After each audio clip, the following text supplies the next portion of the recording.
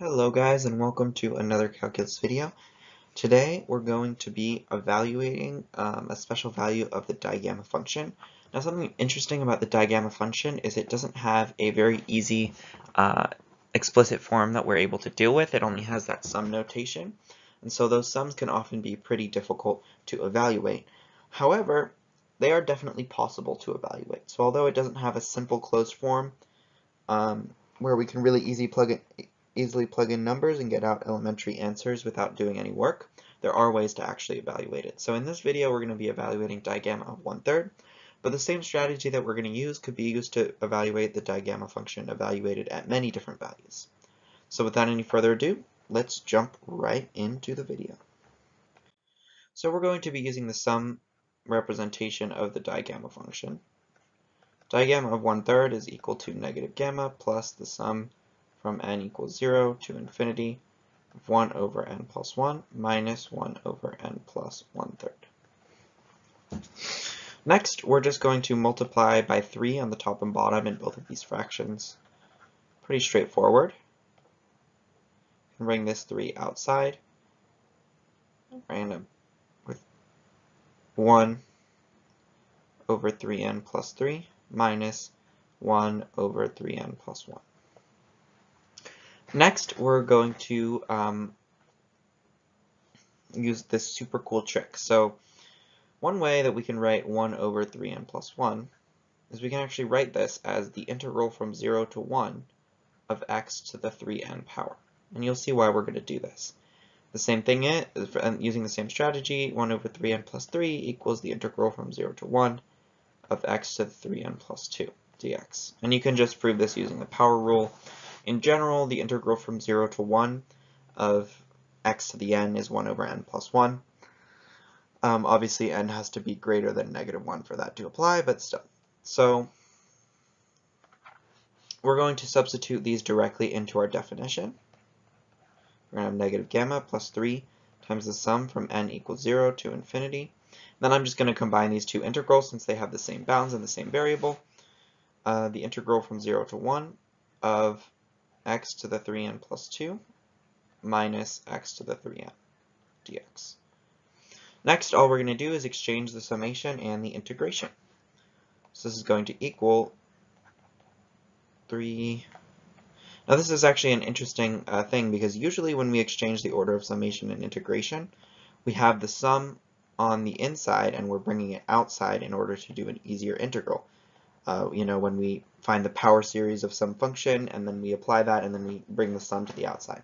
However, interestingly, in this case we actually have the integral on the inside and we're going to bring it outside. So now we're going to have the sum from n equals 0 to infinity. Now I'm just going to reorganize this into x squared minus 1 times x to the 3n dx. And since this x squared minus 1 has nothing to do with this sum, we can just bring this out and switch those as well. X squared minus 1 times the sum from n equals 0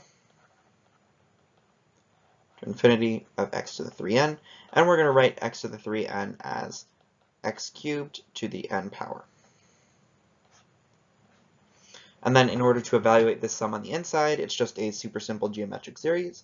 Since x is between 0 and 1, or rather x cubed is between 0 and 1, we can apply the geometric series here. So we're just going to replace this with 1 over 1 minus x cubed.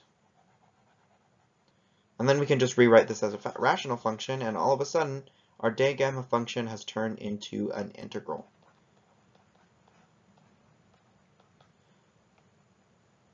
All right, now we just have to evaluate this integral. So the first thing we're going to do is factor out x minus 1 on the top and bottom. So let's write this in factored form. And then cancel that factor in the top and bottom. All right. So now we're going to have negative gamma minus 3 times the integral from 0 to 1 of x plus 1 over x squared plus x plus 1 dx. Then we can just reorganize this where we're going to write this as x plus 1/2 minus 3/2 the integral from 0 to 1 of 1/2 over x squared plus x plus 1 dx. And let's make some more space in order to integrate. This first part is super simple. Since 2x plus 1 is the derivative of x squared plus x plus 1, this is just going to be minus 3/2 natural log of x squared plus x plus 1. And for this one, we're just going to complete the square right here. So what that's going to look like is just x plus 1/2 squared plus square root 3 over 2 squared. And then we're going to use our super handy trick for integrating arctangent. So we're going to end up with negative 3/2. Then we're going to divide by square root 3 over 2. So that's going to be 2 over square root 3. And then, we're going to have arctangent of x plus 1/2 divided by square root 3 over 2. We can just bring that 3 on top to make it easier, or that 2 on top, sorry. So we can just write this as 2x plus 1. And this is going to be all evaluated at 1 and 0. Right? So overall, we're going to have negative gamma minus 3/2, and then ln x squared plus x plus 1. When x is 1, that's just going to be ln 3. And when x is 0, that's just going to be ln 1, which is 0. So we don't need to worry about that. We can cancel these 2's right here, and then just make this square root 3. So we're going to have minus square root 3.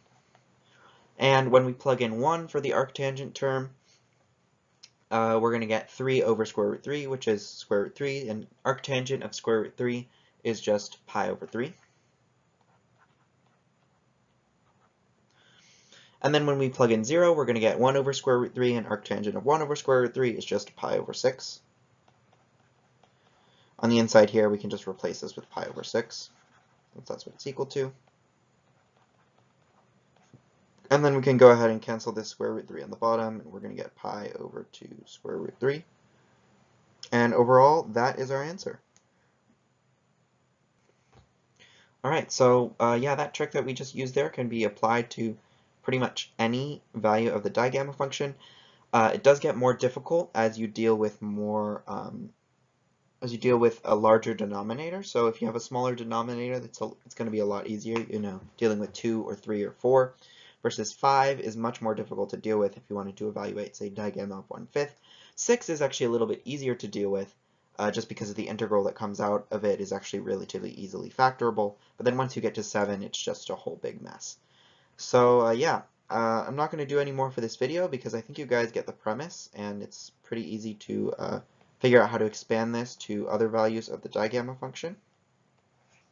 And I hope you guys enjoyed the video. It's a really simple method, super easy to use, but it's absolutely something I think a lot of us are going to need to know when doing many of these awesome integrals. Often we'll get a cool little trick with the Digamma function, the reflection identity or Digamma x plus 1 identity, but sometimes we won't be able to use those identities and we just have to evaluate them directly, evaluate the Digamma function directly like this. So it's really important to know. I hope you guys enjoyed the video, and I'll see you next time.